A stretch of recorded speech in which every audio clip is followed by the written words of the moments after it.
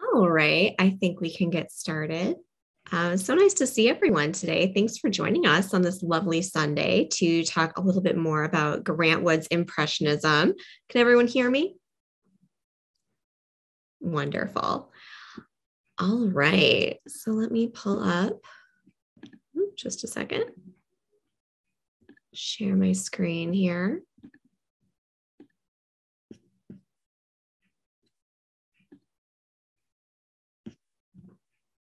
All right, so this is going to be slightly different. I have this as a PDF as opposed to a PowerPoint, as it is a fairly large one.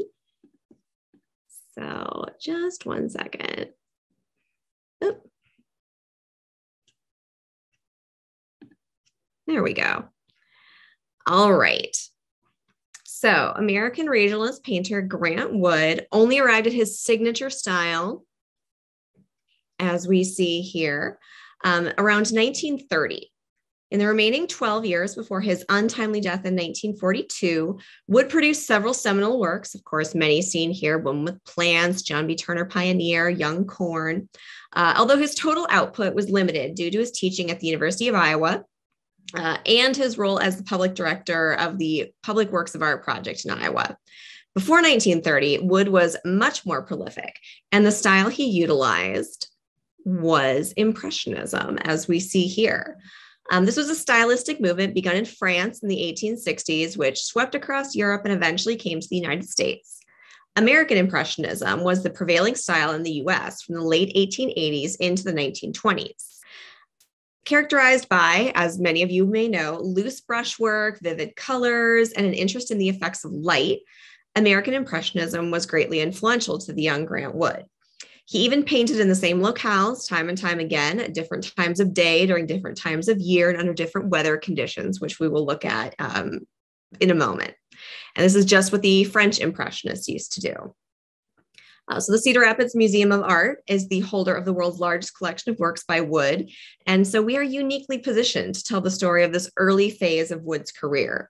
So this talk traces the trajectory of Wood's interest in Impressionism from the 1910s, an early piece seen here on the left, to the dramatic style changes that we saw in the late 1920s, which were largely the result of a trip to Germany to oversee the fabrication of the stained glass window in the Betz Memorial Building, seen here on the right. But what I was interested in primarily as an art historian when I started looking at this topic is kind of to discuss how we got here, how Grant Wood came to be painting in the Impressionist style in the teens and 20s, and kind of position that in the greater narrative of art history. So to do this, we have to go back a ways. So in 1874, a group of artists called the Anonymous Society of Painters, Sculptors, Printmakers, etc., organized an exhibition in Paris that officially launched the movement called Impressionism. Its founding members included Claude Monet, Edgar Degas, and Camille Pissarro, all of whose works we see here, among others. This group was really unified only by its independence from the official artistic salon, for which a jury of artists from the Académie des Beaux-Arts selected artworks and awarded medals. This group of independent artists, despite their diverse approaches to painting, which we can see here, appeared to contemporaries as a group.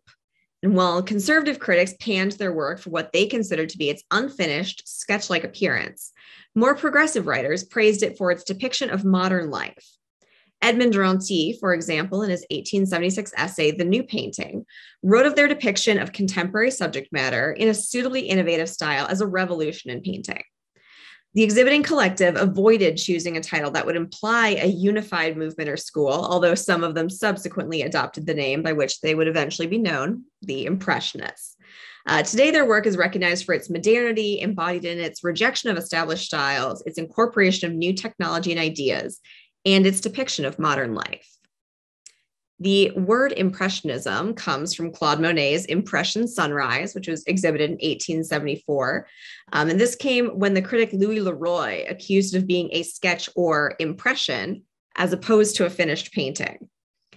So it demonstrates many of the techniques that these independent artists adopted. You could see here short, broken brushstrokes that just barely convey forms. There's pure, unblended colors and an emphasis on the effects of light, certainly seen here in the reflection of the sun in the water. Rather than the neutral whites, grays, and blacks, Impressionists often rendered shadows and highlights in color. The artist's loose brushwork gives an effect of spontaneity and effortlessness that masks their carefully constructed compositions, such as Alfred Sisley's Allée of Chestnut Trees here on the left. And the seemingly casual style became widely accepted even in the official salon as the new language with which to depict modern life. So in addition to their radical technique, the bright colors of the Impressionist canvases were shocking for eyes that were accustomed to the more sober colors seen in academic painting. Many of the independent artists chose not to apply the thick golden varnish that painters customarily used to tone down their works. The paints themselves were more vivid as well. The 19th century saw the development of synthetic pigments for artist paints, providing vibrant shades of blue, green, and yellow that painters had never used before. Edouard Manet's 1874 Boating, seen here on the right, for example, features an expanse of the new cerulean blue and synthetic ultramarine. Depicted in a radically cropped Japanese-inspired composition, the fashionable boater and his companion embody modernity in their form, their subject matter, and the very materials used to paint them. Such images of suburban and rural leisure outside of Paris were a very popular subject for the Impressionists, notably Monet and Auguste Renoir. Several of them lived in the country for part or all of the year.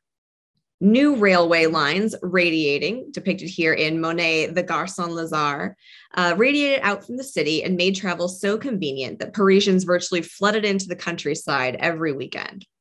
While some of the Impressionists, such as Pissarro, focused on the daily life of local villagers in Pontoise, most preferred to depict the vacationers' rural pastimes.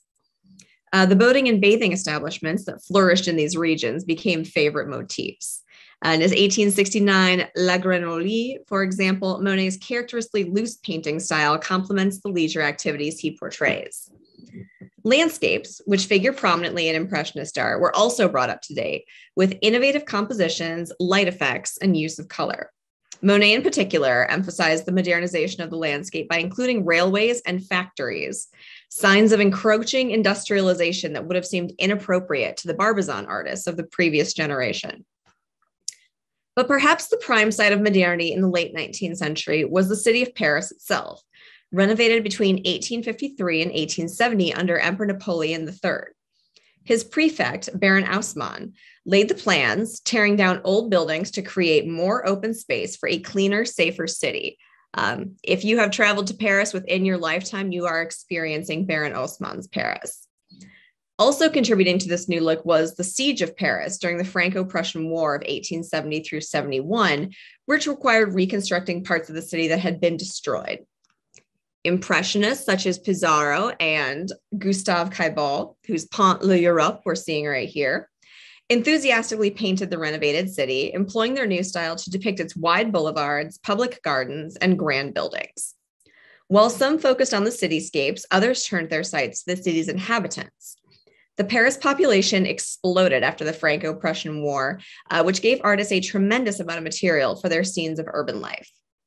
Characteristic of these scenes was the mixing of social classes that took place in public settings. Both Degas and Caillebotte focused on working people, including singers and dancers, as well as workmen. Others, including Berthe Morisot and Mary Cassatt, depicted the privileged classes. The Impressionists also painted new forms of leisure, including theatrical entertainment, such as Cassatt's 1878 In the Loge, seen here on the left, cafes, popular concerts, and dances. Taking an approach similar to naturalist writers such as Émile Zola, the painters of urban scenes depicted fleeting yet typical moments in the lives of characters they observed, much like Caillebotte's 1877 Paris Street Rainy Day, seen here on the right. These exemplify how these artists abandoned sentimental depictions and explicit narratives, adopting a detached, objective view that merely suggests what's going on. The independent collective of Impressionists had a fluid membership over the course of the 8 exhibitions it organized between 1874 and 1886, with the number of participating artists ranging anywhere from 9 to 30. Pissarro, whose Peasant's House at Ragny from 1887 we see here, the eldest, was the only artist who participated in all 8 shows, while Berthe Morisot, the work in the middle called The Cradle from 1872, participated in 7. Ideas for an independent exhibition had been discussed as early as 1867, but the Franco-Prussian War intervened. The painter Frederick Bazille, whose Women in the Garden from 1866 we see on the right, had been leading the efforts and was killed in the war, which set them back a bit. Subsequent exhibitions were headed by different artists. There were philosophical and political differences amongst the Impressionists that led to heated disputes and fractures within the group, causing fluctuations in the contributors to the exhibition. The exhibitions even included the works of more conservative artists who simply refused to submit their work to the Salon jury. Also participating in the independent exhibitions were Paul Cézanne. And here we see his View of Auvers from 1874 on the left, and Paul Gauguin, Breton Women at the Turn from 1888 on the right, whose styles would later grow out of their early work with the Impressionists. And these are 2 really stunning examples of the early work of Cézanne and Gauguin, 2 of my favorite pieces. The last of the independent exhibitions in 1886 also saw the beginning of a new phase in avant-garde painting. By this time, few of the participants were working in recognizably Impressionist manner. Most of the core members were developing new individual styles that caused ruptures in the group's tenuous unity. Pissarro had promoted the work of Georges Seurat. This is his Le Bec du Coq Grand Camp from 1885 on the left, and Paul Signac's Gulf Juan from 1896 in the middle. In addition to adopting their new technique based on points of pure color known as neo-impressionism, the young Gauguin was also making his forays into primitivism, and the nascent symbolist Odilon Redon, who's Cyclops from 1898, sometime between there and 1914, we see on the right, also contributed, although Redon's style was unlike any other participants. Because of the group's stylistic and philosophical fragmentation, and because of the need for assured income, some of the core members, such as Monet and Renoir, exhibited in venues where their works were more likely to sell. Its many facets and varied participants make the Impressionist movement difficult to define. Indeed, its life was as fleeting as the light effects that it sought to capture. Even so, Impressionism was a movement of enduring consequence, as its embrace of modernity made it a springboard for later avant-garde art in Europe. And so, bringing it back to our immediate topic, Impressionism was also hugely influential to American art and in America generally. So after the end of the Civil War in 1865, the United States gained unprecedented international, political, and economic status. American art patrons, we're looking particularly at the Vanderbilts here. This is the Breakers. American art patrons, notably Northerners who had made their fortunes from the war, traveled abroad and imbibed European culture. To announce their wealth and sophistication, they built grand houses and filled them with imported decorative arts and paintings, both by old masters and contemporary academics. To appeal to prospective patrons, aspiring American artists felt the need to study in Europe, particularly in Paris, to truly complete their artistic education. And I will, of course, remind everyone that Grant Wood went to Europe 4 times during the 1920s, as he still very much viewed that as an important finishing part of an artist's education. Soon after Americans began to earnestly collect and emulate European art, the French Impressionists made their debut at a private exhibition in Paris in 1874, as we discussed. They would show together 8 times in all until 1886. Young American artists in Paris in the 1870s, who were studying with academic teachers, virtually ignored Impressionism, and the few artists who took note of the radical style were appalled. One of my favorites, J. Alden Weir, is depicted here. He visited the 3rd group exhibition in the spring of 1877 and wrote to his parents, "I never in my life saw more horrible things. They do not observe drawing nor form, but give you an impression of what they call nature. It was worse than the Chamber of Horrors," end quote. And this is J. Alden Weir's self-portrait, as we see on the left. There were exceptions to the American disdain of Impressionism during its early years, of course. Pittsburgh-born Mary Cassatt moved to Paris in 1874 and was very sympathetic to the Impressionists. Her work attracted the attention of Edgar Degas, who in 1877 invited her to exhibit with the group and became an important part of her artistic life. And on the left, we have Degas' painting of Mary Cassatt at the Louvre from 1880. And on the right, Cassatt's Young Mother Sewing from 1900. Another exception to this initial American dislike of the Impressionist style was John Singer Sargent, seen here in a self-portrait on the left. Sargent was born in Florence, Italy, to expatriate American parents, and by 1874 was studying in Paris, where he met Claude Monet 2 years later and was inspired by him and his colleagues to paint lively urban scenes. Unlike Cassatt, Sargent was not a fully fledged Impressionist, but he had an important impact on the development of the movement as a conduit of new ideas from Paris to his friends and colleagues in the States. His own style mixed elements of Impressionism with more traditional academic smoothness, which is understandable because Sargent's main bread and butter as an artist was portraiture. And if you are commissioning a portrait, you generally want it to look pretty much like the person you have commissioned it of. This is Sargent's Mrs. Fiske Warren and her daughter Rachel from 1903 on the right. So you can see he still does have a fairly loose brushwork, even though he's doing portraiture, but it's not as loose as Impressionists would do. And he tightens it up in the face, certainly. During the mid-1880s, as French Impressionism lost its radical edge, American collectors began to value the style, and more American artists began to experiment with it after absorbing academic fundamentals. So the progression still was that you learn your drawing and you go to an academic institution, you go to the Académie Julienne, you go to the Académie des Beaux-Arts, and you learn the academic way to do something, and then you can start to experiment with Impressionism and loosen things up. Impressionism in American art built upon the examples of landscape painting being practiced by earlier Hudson River School painters, as we see here on the left, and the tonalists, particularly in their emphasis on immersion in the natural world and an attention to light and color. So on the left, we see Thomas Cole's view of the Catskills early autumn from 1836-37, and George Inness's Spring Blossoms Montclair on the right.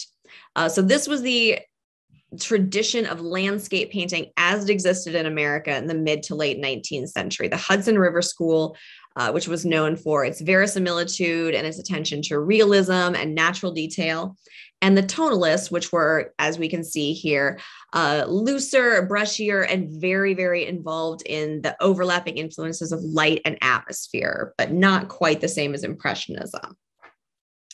American landscape painting is markedly different from European in its scale. The Impressionist interest in everyday life, modernity, and commonplace scenes is really different from these transcendentalist visions of early 19th century American landscape painting, which emphasize the great wilderness and sublimity of nature that we see out west. So this is Albert Bierstadt's Mount Corcoran from 1876 through 77. So at the same time, the first Impressionism exhibition is happening in Paris. This is what is really the pinnacle of American landscape painting. So again, this great verisimilitude, attention to detail, and sense of the sublime. You are supposed to be awed by these paintings. They were supposed to really subject you to kind of the terror and the beauty of nature all at once. So the Impressionists, usually much smaller scale, a little bit more intimate scenes, were very different from what was happening in America. But exhibitions of Impressionist works were held in American cities and sales were strong. In 1886, with a series of brilliant images of New York's public parks, William Merritt Chase became the first major American painter to create Impressionist canvases in the United States. One of these works is Mrs. Chase in Prospect Park from 1886. This is his wife out boating in Prospect Park. And William Merritt Chase always has very large signatures on his paintings, so you can see his right there. So at about the same time Impressionism was becoming more popular, Americans began to visit artist colonies that centered on outdoor painting, most notably Giverny, seen here in this photo with Monet. This is where Monet settled in 1883. Those who saw inspiration there included John Singer Sargent, Willard Metcalf, and Theodore Robinson. And these artists really transmitted Monet's ideas to his compatriots back in the United States. By the early 1890s, Impressionism was firmly established as a valid painting style for American artists. Even J. Alden Weir, who wrote that withering letter to his parents, was a convert. This is his Willimantic, Connecticut from 1903. Most of the repatriated American Impressionists lived in the Northeast, tapping into the cultural energy that was increasingly concentrated in New York. Some of these artists taught in the new art schools that were a consequence of the growing professionalism of the field. Others conducted summer classes dedicated to Impressionism, as Chase did on the east end of Long Island from 1891 to 1902, and as John Henry Twachtman did in Coast Cobb, Connecticut during the 1890s. So some of the works created during these, at these summer art classes. This is William Merritt Chase's Shinnecock, Long Island from 1896 on the left, and Twachtman's Old Holly House, Coast Cobb from 1901 on the right. Impressionists in both Europe and the United States witnessed the transformation from an agrarian to an industrialized urban society, and were simultaneously excited by the change and nostalgic for the reassuring and familiar past. So there is a real tension in Impressionist artwork, both in Europe and the United States. I would say perhaps more prevalent in the United States, that really plays with this tension of showing these new industrialized urban centers versus these beautiful bucolic landscapes. It's a really interesting transition to see. While some American artists only adopted these surface tenets of Impressionism simply to accommodate collectors' evolving tastes, these are people who want to sell their works after all, many of them did share the French Impressionist conviction that modern life should be recorded in a vibrant modern style. Their works, like that of their French counterparts, appears to be infused not only with light and color, but with meanings inherent in the subjects they depicted. Some, like Childe Hassam, were captivated by the energy of urban life and captured the flavor of neighborhoods in New York and Paris. Some artists, like the painter Edmund Redfield, were especially depicted to painting en plein air, even in adverse conditions. In high winds, Redfield would strap his canvases to trees and paint in knee-deep snow, determined to finish the painting in one session, which he believed was integral to the Impressionist belief of capturing those fleeting effects of light and shadow. So here we're seeing Childe Hassam's Fifth Avenue in New York from 1919 on the left, and Redfield, Bucks County, Pennsylvania on the right. So as we were saying, two very different approaches to different tenets of Impressionism, the capturing of modern life in Hassam's work, and the need to paint en plein air and capture like very fleeting effects of light and shadow in Redfield's piece. So it's interesting to see that American artists are kind of breaking Impressionism apart and focusing on different aspects of it in their own work. Most American Impressionists did choose to portray the countryside to which urbanites like they and their patrons retreated.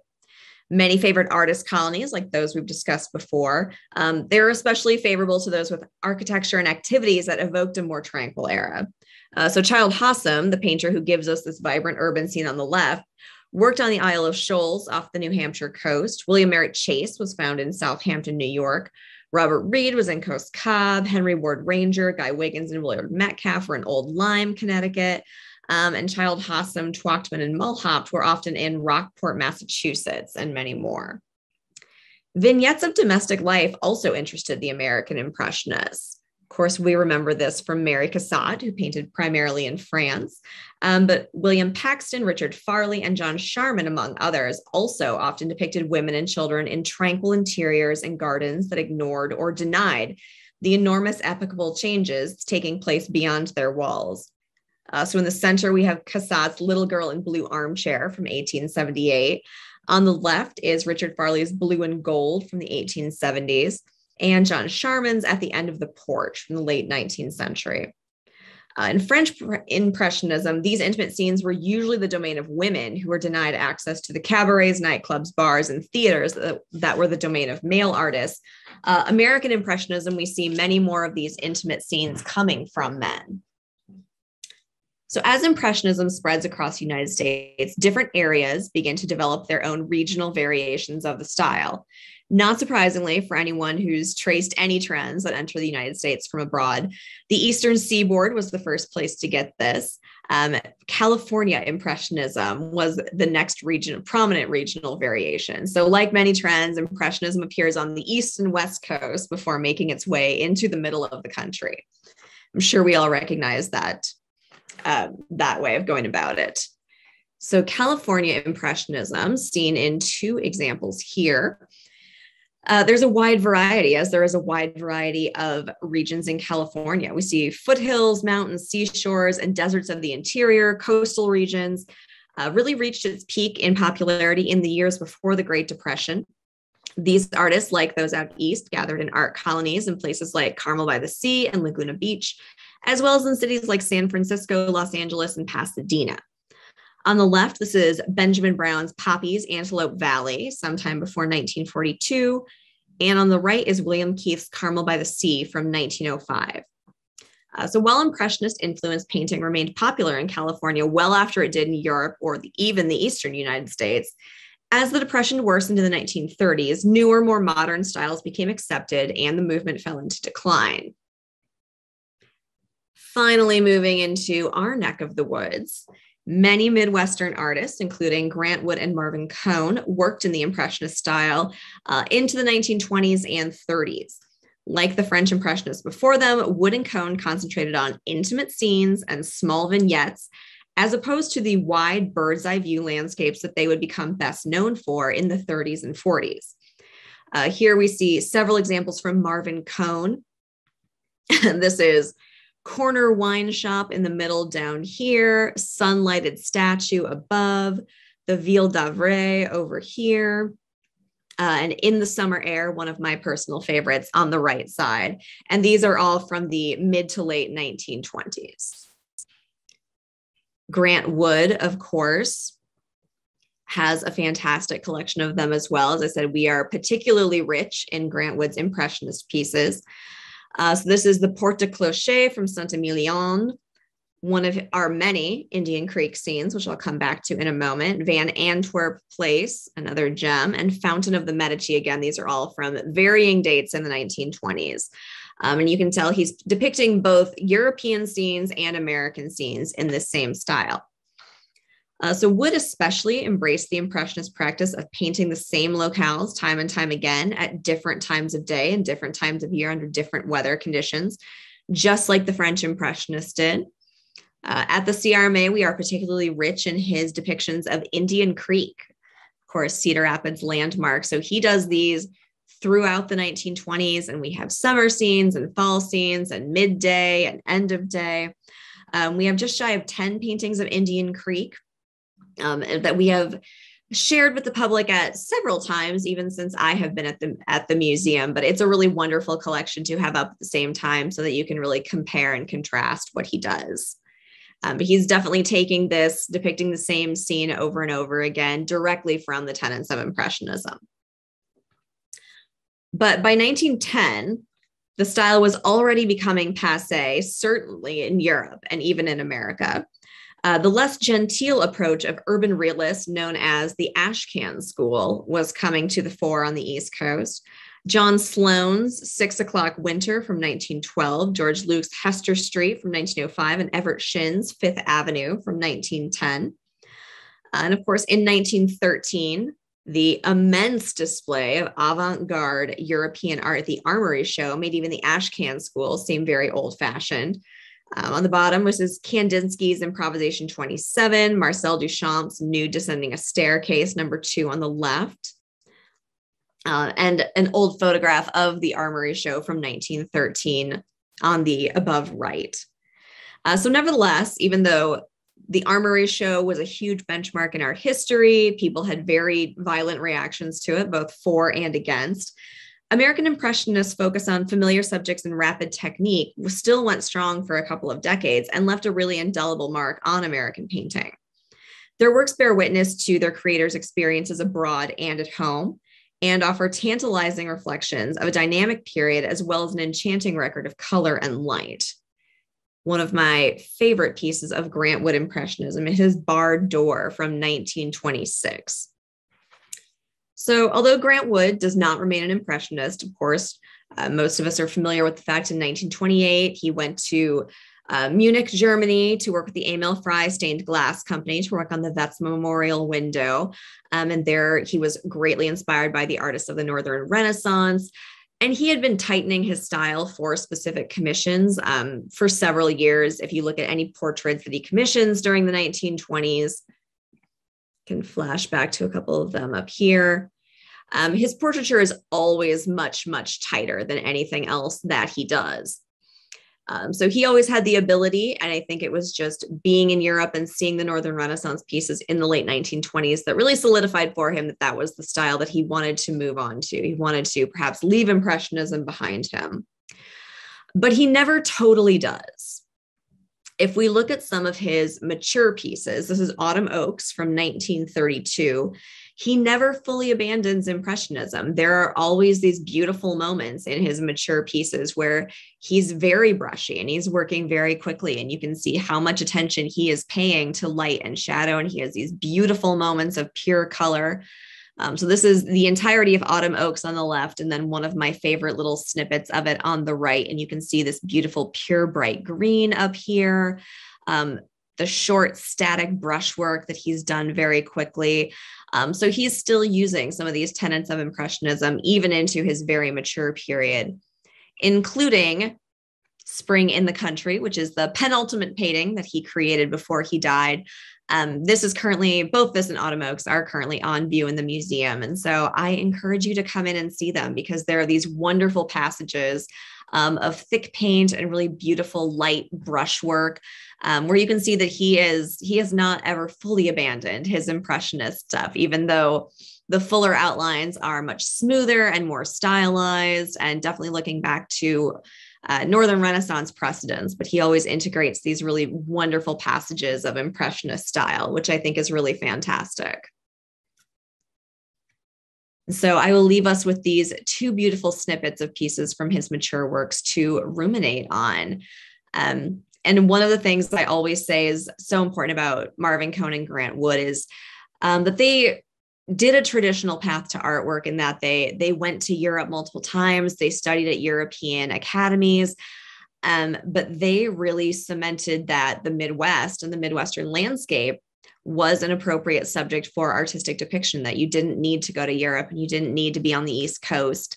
And they both worked at really creating this sense of the Midwest as an artistic center. And so I think it's really cool that they kind of took that tenet of Impressionism of you need to depict where you are and what your surroundings are in these intimate, wonderful moments, and really created regionalism out of that belief. So thank you so much for joining me. I would be happy to answer any questions if anyone has them.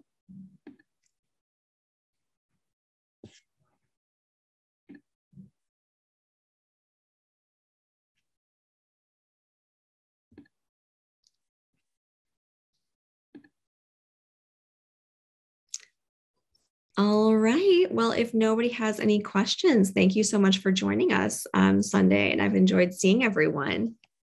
Thanks, guys.